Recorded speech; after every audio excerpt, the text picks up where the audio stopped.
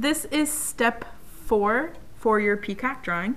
You are going to need your art book, and please have your marker paper, protects all the other pages from the markers, underneath your peacock drawing. You will also need markers, but if you are missing a certain color that you'd like to use of marker, then you can also use crayons for this step. So I'm going to have you choose 4 colors.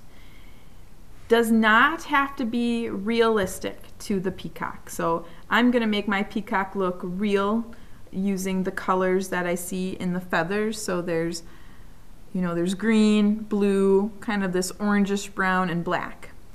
That's what I'm going to do, but you don't have to do that. If you want to make it red, orange, blue, and purple in the feathers, that's fine. Your choice.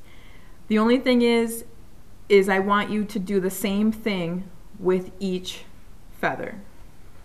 Okay, same design. You're going to put the colors in the same spot throughout the whole feather. So I'm going to start with black, and I'm going to try to make my peacock look real.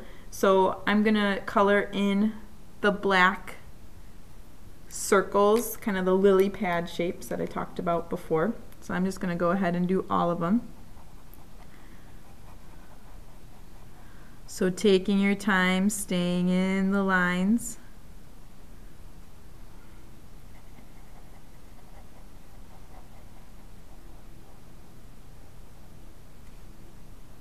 You could do it this way, where you go ahead and do each one, each area with that same color, or you could just do a whole feather at a time if you'd like. But this will make me kind of remember, like, oh yeah, I'm doing these all the same, using my same color scheme. So some of you did this shape, this lily pad shape inside your peacock feather, really teeny tiny. So be super careful with your marker and staying in that teeny tiny line. Okay. And now when I look at it, I'm going to use my blue. Now again, you don't have to do the same colors. You can branch out and do your own. So here's the next circle shape. I like to color in a circular motion when I'm doing something super small, like a super small area. That helps me control my movement and helps me stay in the lines a little bit better. So something I'd like you to try out too. Little tiny circles.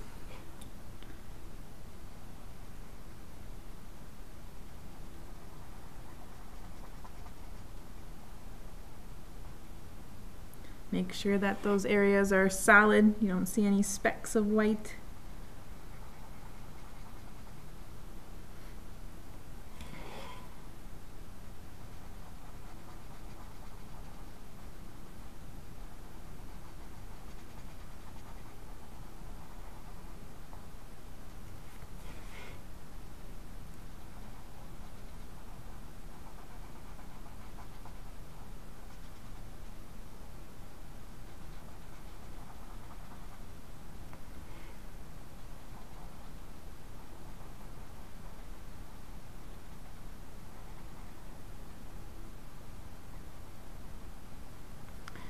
Okay, now I'm going to use my orange. That's next. Be careful with your orange and mixing with the blue, especially around the edges, because orange is so much lighter than blue. If you cross over with these kinds of markers, they can blend and mix a little bit.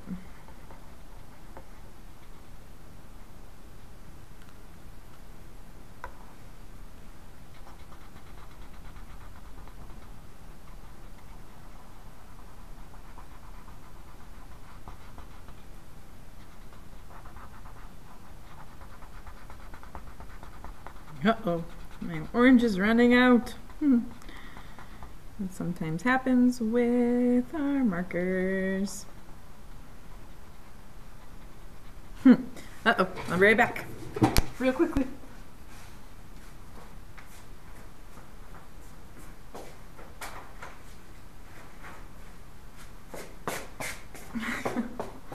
Didn't want to stop the video. All right, I got extra oranges in case I need them. Okay, sorry about that. Yeah, that's the one thing with markers is they like to dry out over time when you use them a lot. Always make sure you put these caps really tight back on the marker, makes them last a little longer.